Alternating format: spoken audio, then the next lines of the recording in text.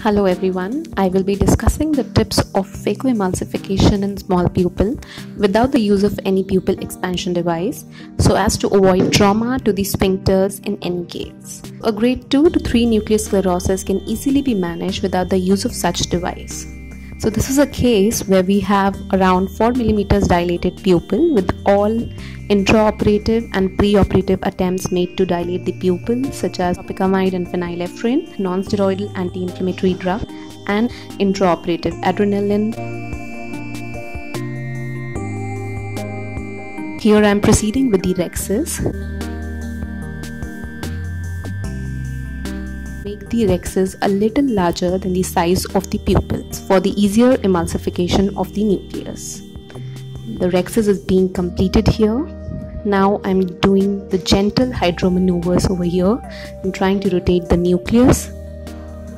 The visco-dispersive agent should always be used to coat the endothelium before you try to emulsify the nucleus.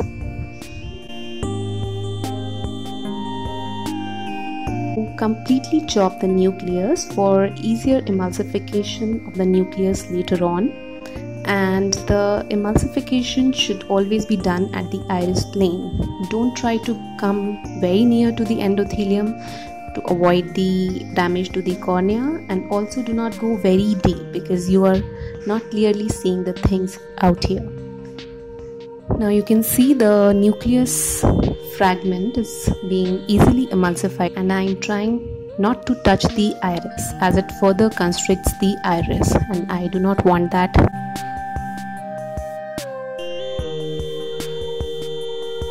All the nuclear fragments are being emulsified here.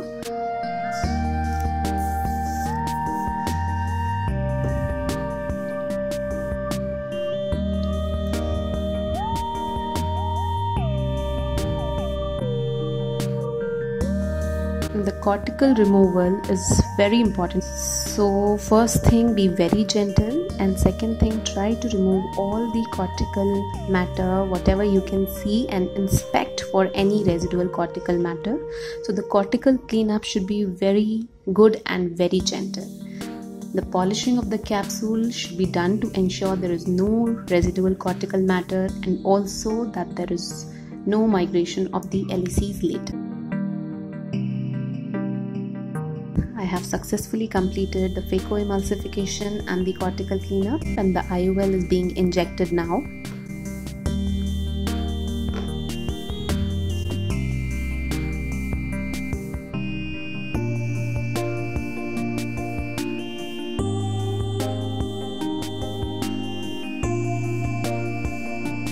Complete visco removal is done here, and the surgery is thereby completed.